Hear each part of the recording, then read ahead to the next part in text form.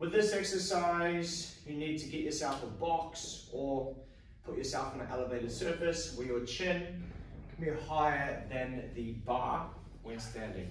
What we're then going to be looking to do is we're going to have 1 foot off the box.